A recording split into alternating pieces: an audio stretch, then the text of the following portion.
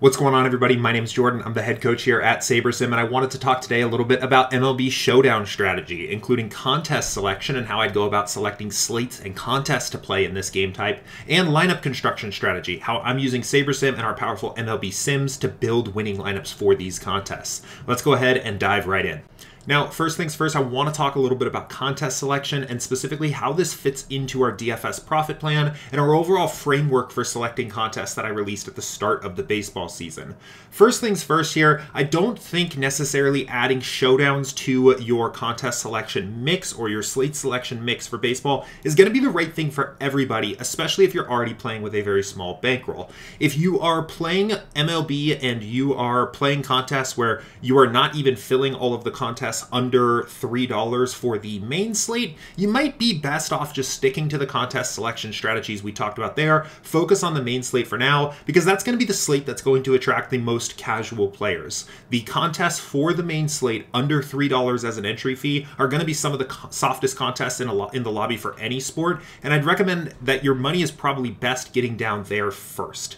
Where MLB Showdowns are good is if you are already playing the main slate and you are playing with a large enough bankroll where you are exceeding all of the good GPPs that are under $3 entry fees, probably on both DraftKings or FanDuel, and you are going to need to get additional action down over that $3 entry fee, the Showdowns might be a good idea to start looking at. The main reason why is both DraftKings and FanDuel limit what players can enter contests under $3 to players that have, I believe, $1 million, less than $1 million in lifetime entries. So you are going to have a sharper field, just generally tougher competition once you get over that $3 threshold, but you can get additional action down in the showdowns under that $3 point here and stay in some of those softer contests. Another advantage to playing these MLB showdowns here is it's going to smooth out your variance. So if you want a lower variance contest selection strategy, playing some of your action into individual showdowns instead of throwing it all into the main slates is going to smooth that out just because you're getting more slates in play that day. A very easy way to think about this is, let's say that you're building your lineups for the main slate and your angle that you took on a particular game was very off. Or maybe you have a pitcher that was in 70% of your lineups that just end up getting lit up. You are pretty much sunk on the main slate. It's not going to be a good day there. But if you're also playing the showdowns for that particular slate, and this also applies to some of the shorter slates for baseball as well, like turbos and night slates, if that game's not on the slate at all, you are just as live in that slate now, even if on the main slate most of your entries are sunk. And finally, and this is probably the least impactful here, but there is an opportunity to find overlay in these contests. MLB showdowns do not always consistently fill, especially if you do start looking into some of the other types of contests like satellites or winner-take-alls. If you are an overlay hunter and like checking around the lobby around the time games are starting, your best bet at finding consistent overlay in baseball is probably in these showdown contests. So in terms of contest selection strategy, a lot of what I had talked about in the last video about contest selection for baseball is still going to apply here. When you're thinking about your bankroll you're investing for that day, you still want to stick to a 5% maximum of your bankroll invested into baseball across the entire day. If you're already spending 5% for the MLB main slate, you don't want to just start going and playing 5% of your bankroll in every showdown as well. I would recommend using your 5% of your bankroll you're investing for baseball that day and spreading it out across all of the slates that you might be playing. From there, you're still typically going to want to enter contests from lowest entry fee to highest using the same frameworks we had talked about in that previous video, which I'll drop in the description of this one as well. But when you're thinking about slate selection here, you really want to take a quantity over quality approach. A lot of the advantages that you get from playing these baseball showdowns here, including smoothing out your variance and getting a chance to find some of that overlay and just getting into softer contests in general, is benefited when you are entering more of these. So if you're going to start playing baseball showdowns here, I'd recommend trying to get into all of them. There are 4 showdowns on today's slate. That's pretty typical, somewhere probably between 3 to 5 or 6 depending on the day, and I would be looking at attacking each of these here, spreading out your bankroll as needed to do that, and getting action down in each of these slates so you have these 4 independent slates that are uncorrelated from one another, where you have upside to take one of these GPPs down in any of them.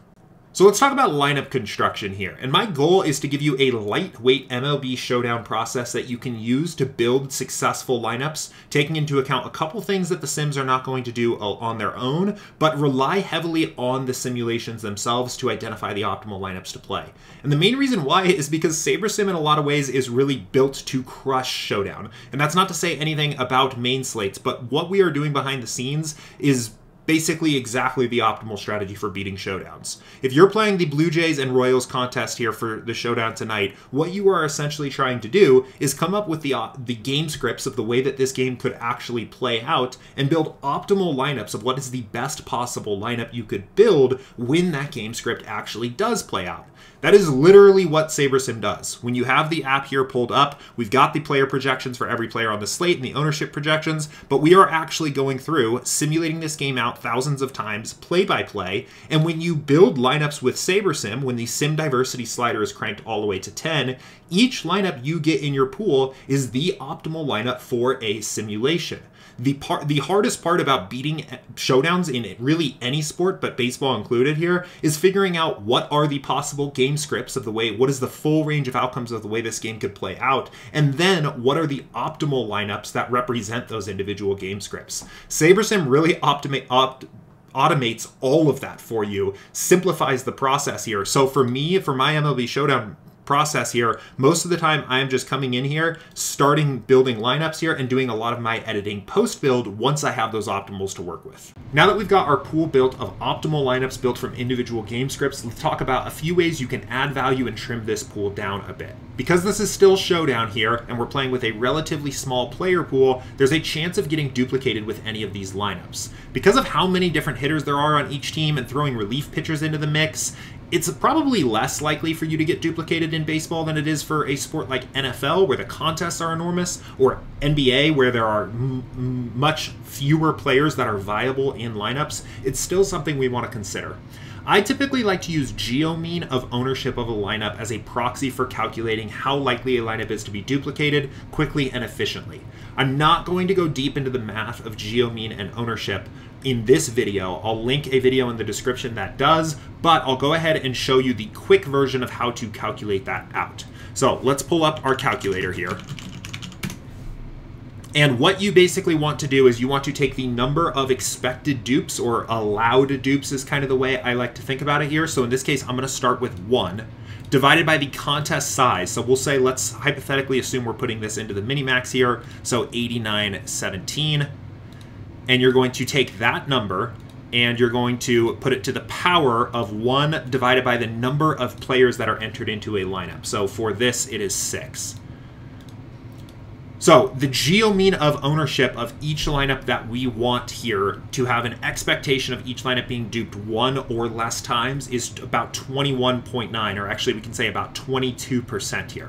So there's a couple things that you can do. If you're on the SaberSim Pro plan, which is by far my favorite way to do this, and in fact, I would say that handling geo-mean of ownership is so impactful and so helpful through this way that if you're planning on playing MLB Showdowns, I'd strongly just consider getting the Pro plan just for this alone, is to use a lineup filter. And the main reason why I like using this with SaberSim Pro in particular is because it is after the build has already run. You are building the optimal lineups, but then sorting out lineups that have a geo-mean of ownership that is too high, so you're not affecting the sim integrity. What you will need is you will first need a custom metric here for geo-mean of ownership. You can see I already have one here set up. It should look basically like this: the my ownership, product, or geo-mean in this case, and the value. That will give you this custom metric that then you can filter against. So we will add a filter here now to say show only lineups with a geo-mean of ownership that is less than, and we'll use the 22. Another important thing to note here is we always use the actual percentage form of this number. So even though we got 0.219 here, we want to use 22 in this case. And now we'll save that. And what we're going to see here is this trims off 57 lineups off of the top here, just the lineups that were the most likely to be duped at least once in our contest. It's not taking a ton of lineups out of our pool, but it is going to trim some of the fat here. And on showdowns where the pitchers in particular are going to be some of the best optimal captain plays, this will actually trim off a lot more lineups out of your pool because it's harder to build unduped lineups for that kind of contest. The one other thing we definitely want to take a look at here, actually before we do that, the one I do want to mention a way that you can do this even if you're on DFS standard here, which is going to be a little bit of a less effective approach, but it'll still get the job done. In this case, we'll go back to the home screen and we're just going to set a rule to limit the geo mean of ownership instead. We can do that with a lineup rule here and say add new rule and then use an aggregate rule and set this equal to my ownership geometric mean is no more than 22. This is still going to work fine. Ultimately, what this is instead going to do is it's going to take individual game sims and then build the optimal lineup where the geometric mean of that lineup is less than 22. So let's say, for example, you take a sim out to build a lineup here, and the optimal for that sim is a geometric mean of 23. What SaberSim is going to do in that case is it's going to throw that lineup out, find the next best optimal lineup for that sim where the geometric mean is less than 22, and give you that lineup instead. The reason why I don't love this as an approach here is because technically that lineup is not the optimal lineup for even that game script alone. There was a better lineup, just a lineup that was more likely to be duped, that was optimal when that game script paid out. So if you're on DFS standard and want to experiment with MLB Showdowns, the short version of this is that this is going to work fine, but I do think it is a more efficient and better approach to use this with a custom metric and a lineup filter post-build on the SaberSim Pro plan. The one other thing you definitely want to be looking into with these contests is relief pitchers. One of the really cool things about SaberSim is because we're actually simulating baseball to build these lineups, we're incorporating the bullpens. Average projections don't really do a good job of handling the relief pitchers in the bullpen for each team, and you'll basically never get any into your lineups whatsoever with average projections, but because they do enter into the game and they do have upside outcomes, they will appear in your showdown lineups and can actually make a lot of sense in certain lineup constructions to be used there. The one thing you do want to keep an eye out though is the recent pitch history for these relievers here. SaberSim does not at the moment take that into account, so you can get lineups sometimes with relief pitchers that have pitched recently and are very unlikely to play. So what I typically like to do here is first check the captain pool. It's generally pretty unlikely to get a relief pitcher in your captain spot here, but it can come up, but I don't see any for this particular build. And then check your utility pool here. And all I'm going to do is search for relief pitchers. I want to get a sense of what relief pitchers are showing up in my lineup constructions here. So we see here there are 5 pitchers, 2 for the Blue Jays and 3 for the Royals. And I'm going to use a tool like baseball usage on baseballpress.com to get a sense of how recently these pitchers have pitched here. Typically, if somebody pitched the day before and threw more than 10 pitches, a lot of times I will just X them out from my pool. As long as they haven't pitched the day before, I'm not super worried about it here. So it is Wednesday when I'm recording this here. So yesterday was Tuesday. So I want to check for the Blue Jays. We're getting Tim Meza and Anthony Bass here. Tim Meza did pitch yesterday here. Anthony Bass did not. So I'm going to just uncheck Tim Meza. I'm going to turn the auto apply exposures on, and I'm just going to remove him from my pool completely. Anthony Bass seems like a fine play here. Didn't pitch yesterday. I'm good with that. And now let's go look at the Royals here. And we will find them here and take a look. So we are getting Dylan Coleman, Taylor Clark, and Chapman. Dylan Coleman did not pitch. Chapman did pitch yesterday, and Taylor Clark did not. So we'll go ahead and uncheck Chapman as well here. Okay, so that did pop another relief pitcher back in. We're now getting some Adam Simber here, so we'll go back up and quickly check his pitch history. He did not pitch yesterday, so I'm feeling pretty good about that again. If you know these teams and their bullpen rotations better than I do, this can be a spot where you can add some additional value. If you think that a guy that maybe pitched 10 pitches or so yesterday, but the team is pretty comfortable rolling back out there another day, you maybe include them in your pool. I am typically looking more for reasons to remove relievers rather than to put them into my pool. So if I have any reason to believe that there's some doubt if a reliever is going to get into the game, I'm just going to remove them. These guys aren't even guaranteed to get in the game anyway, even if they didn't pitch yesterday. So I don't want any other reason to believe that they might not get in the game. But I am willing to play them overall. They're going to be extremely low owned. It's instantly a very easy way to make your lineup unique. And there is upside here for these guys.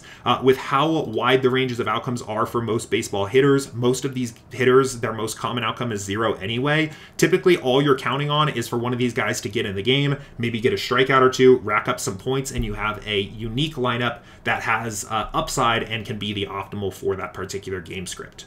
Overall, that's basically my approach to building these lineups. I let the Sims handle a lot of the work here for me. I go through and filter out a few lineups that I think are more likely to be duplicated at least one time in the build, and I check on my relief pitchers, and I would be pretty much ready to enter these. I'm not super concerned about diversification for these builds. I want to make sure that I'm playing the top optimals from my set where possible here, and I'm getting a lot of my diversity through different slates I'm playing. I'm not super worried about totally bricking the Blue Jays and Royals showdown here because I have 3 other showdowns and probably the main slate and maybe other slates in my contest mix already.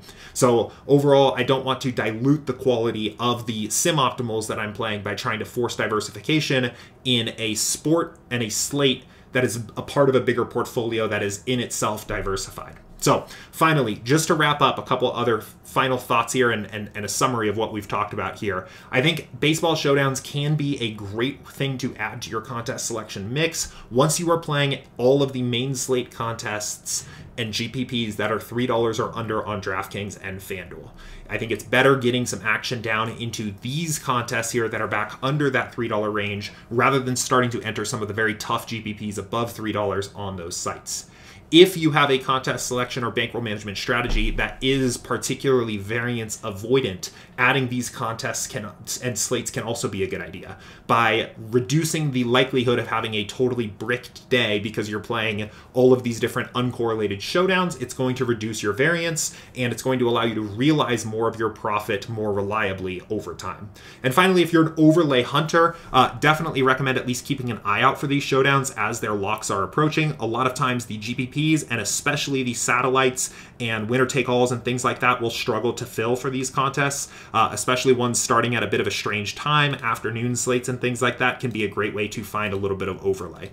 You can let the SaberSim Sims handle the most of the grunt work here for you because the simulations are literally doing what you need to be successful in showdowns. They are finding the game scripts for the way that the game could play out and building the optimals for them.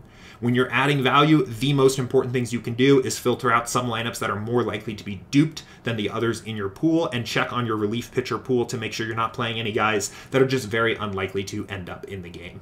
I hope this was a helpful walkthrough of how to play and how to be successful playing MLB Showdowns. I think these are one of the more fun game types in the DraftKings lobby, even though the contests tend to be a little bit smaller. If you have any questions about MLB Showdown, you can always reach out in our Discord server or by emailing support@sabersim.com. I appreciate you all for watching. Thanks and good luck.